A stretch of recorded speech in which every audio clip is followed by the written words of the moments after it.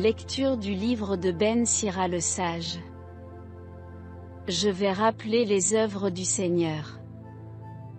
Ce que j'ai vu, je vais le raconter, c'est par sa parole que le Seigneur a réalisé ses œuvres, tel fut son décret par sa bénédiction.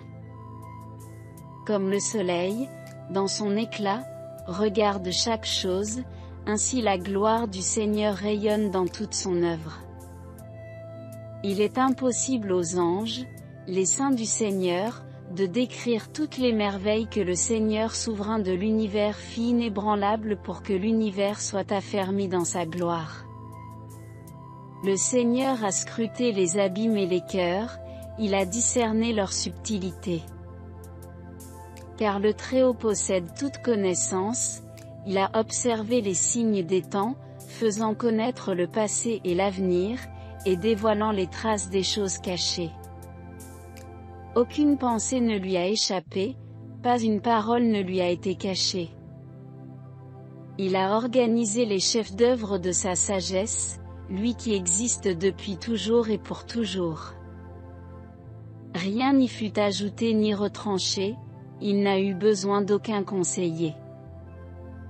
Comme toutes ses œuvres sont attirantes, jusqu'à la plus petite étincelle qu'on peut apercevoir. Tout cela vit et demeure à jamais, remplit son office et lui obéit. Tout va par deux, l'un correspond à l'autre, il n'a rien fait de défectueux, il a confirmé l'excellence d'une chose par l'autre. Qui se rassasierait de contempler sa gloire? Parole du Seigneur.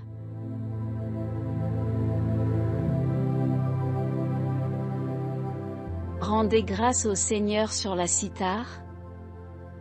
Jouez pour lui sur la harpe à 10 cordes. Chantez-lui le cantique nouveau. De tout votre art soutenez l'ovation. Oui, elle est droite, la parole du Seigneur. Il est fidèle en tout ce qu'il fait. Il aime le bon droit et la justice. La terre est remplie de son amour. Le Seigneur a fait les cieux par sa parole, l'univers, par le souffle de sa bouche. Il amasse, il retient l'eau des mers. Les océans, il les garde en réserve. Que la crainte du Seigneur saisisse la terre. Que tremblent devant lui les habitants du monde. Il parla, et ce qu'il dit exista.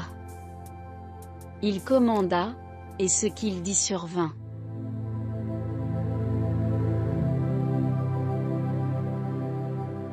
Évangile de Jésus-Christ selon saint Marc.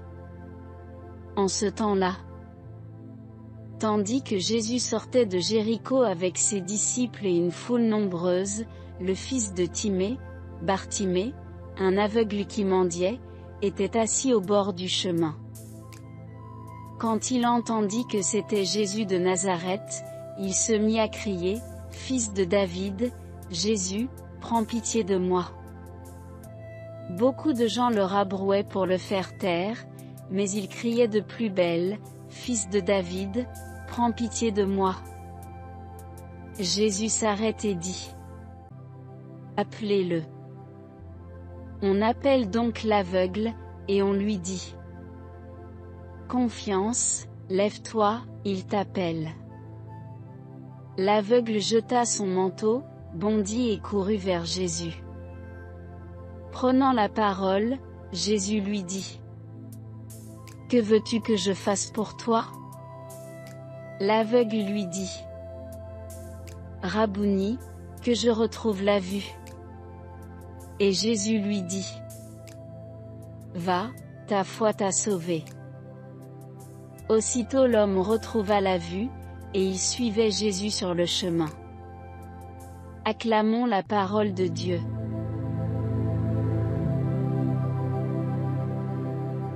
Frères et sœurs, ayant entendu le récit de la guérison de Bartimée, nous pouvons être tentés de n'en rester qu'à une interprétation immédiate. Nous nous priverions alors des autres messages que l'Évangile nous adresse aujourd'hui. Car si Bartimée a retrouvé la vue, s'il a fait l'expérience d'une sortie de la nuit, il a aussi été préparé à recevoir toujours davantage la lumière du jour. Bartimée était à la fois aveugle et mendiant. Quelle immense souffrance au quotidien! Et quel sens à sa vie? Il y a bien sûr des personnes compatissantes qui laissent tomber des pièces de monnaie dans son panier, mais tant d'autres qui passent, indifférentes et aveugles. Qu'en est-il alors de la confiance en la vie et en Dieu? Ne serait-ce qu'une illusion? À ces questions existentielles, Bartimée répond chaque fois par la confiance, malgré sa souffrance. Il persévère à croire qu'il existe un recours, oui, que Dieu est sensible à sa détresse, qu'il se préoccupe de son sort malgré les apparences, il sait quelque part que le Seigneur peut faire quelque chose pour lui. Bartimée, au lieu de faire attention aux personnes indifférentes et de douter, se sent soutenu dans sa confiance par celles et ceux qui lui donnaient quelque chose. Alors cette confiance se transforme en prière. Il apprend en effet qu'un envoyé de Dieu va passer près de lui. Il peut exprimer sa foi en appelant à l'aide, en exprimant sa prière de demande au Seigneur. Mais les gens, dérangés, essaient de le faire taire. Alors Bartimée crie sa prière de plus belle, malgré celles et ceux qui ne supportent pas ses appels issus du malheur, oui, les victimes de l'égoïsme, de l'indifférence et de l'exclusion sont bien toujours là. Des pauvres, vous en aurez toujours avec vous. Voilà donc l'invitation de l'Évangile, mettez en parole toutes vos préoccupations vitales, traduisez-les en prières de demande et insistez avec force et persévérance auprès du Seigneur, sans que vous ne sachiez comment ni quand elles seront exaucées. Donnez-leur vous-même à manger. Le Seigneur, par les inspirations du Saint-Esprit, lui qui rejoint tout homme de bonne volonté, veut avoir besoin des hommes pour exaucer nos prières. Le Seigneur ne cesse pas de nous faire l'expérience de sa miséricorde, il nous demande à chaque fois personnellement ou en communauté d'église, « Que veux-tu que je fasse pour toi ?» Cette question de Jésus m'ouvre et me fait sentir, expérimenter, comprendre un peu plus qui est Dieu et combien sa tendresse est réelle et efficace, lui qui est venu pour nous donner la vie en plénitude, à travers le don de sa vie par amour, au-delà de la souffrance et de la mort. Voici encore une autre invitation que cet évangile de Bartimée nous adresse. Par l'expérience de la présence de Dieu habitant vos prières de demande, laissez-vous donc toucher en profondeur par toutes ces rencontres et ces événements qui parlent, comme les paroles des témoins de la scène évangélique. Confiance, lève-toi, le Seigneur t'appelle. Entrez donc en consonance avec cette mission de soutien et d'encouragement, démontrez votre foi en la vie, oui, l'amour et la confiance restent possibles malgré tout. Vous verrez alors de vos propres yeux que toute vie, même terriblement éprouvée, vaut la peine d'être vécue, à travers les miracles de la foi en notre plus proche prochain, notre vrai chemin de vie, celui qui fait bondir de joie l'aveugle Bartimée guéri de sa cécité. Chaque dimanche, nous recevons de l'Église dans la célébration eucharistique, ce moment merveilleux des prières universelles, où notre prière se fait demande concrète, et que nous pouvons nous exercer à formuler pour la communauté célébrante tout entière. Oui, quand nous arrivons à exprimer ainsi notre foi en Christ, il se fait encore plus proche et il nous ouvre les yeux, il nous rend perspicaces, attentifs à sa parole, Verbe de vie, lumière du monde. Ô Dieu, je n'aime que toi seul. Je ne cherche que toi seul. Je ne veux servir que toi seul. Toi seul dois être mon maître. Chasse de moi la vanité, afin que je puisse te reconnaître. Dis-moi où regarder pour te voir. J'espère accomplir tout ce que tu attends. Fais, ô Père, que je te cherche. Préserve-moi de l'erreur. Que dans ma recherche, rien d'autre que toi ne se présente à moi. S'il est vrai que je ne désire rien d'autre que toi, fais, ô Père, que je te trouve.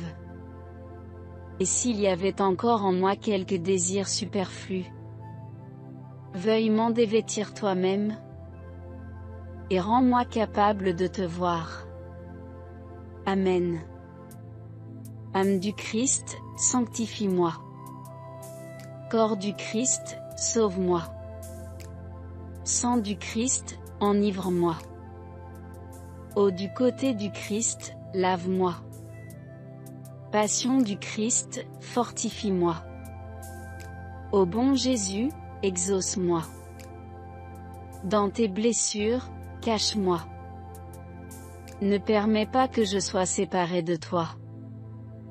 De l'ennemi défends-moi. À ma mort, appelle-moi. Ordonne-moi de venir à toi, pour qu'avec les saints je te loue, dans les siècles des siècles. Amen. Notre Père qui es aux cieux, que ton nom soit sanctifié, que ton règne vienne, que ta volonté soit faite sur la terre comme au ciel. Donne-nous aujourd'hui notre pain de ce jour. Pardonne-nous nos offenses, comme nous pardonnons aussi à ceux qui nous ont offensés. Et ne nous laisse pas entrer en tentation, mais délivre-nous du mal. Amen. Je vous salue Marie, pleine de grâce. Le Seigneur est avec vous. Vous êtes bénie entre toutes les femmes, et Jésus, le fruit de vos entrailles, est béni. Sainte Marie, Mère de Dieu, priez pour nous pauvres pécheurs, maintenant et à l'heure de notre mort. Amen. Gloire au Père, et au Fils, et au Saint-Esprit.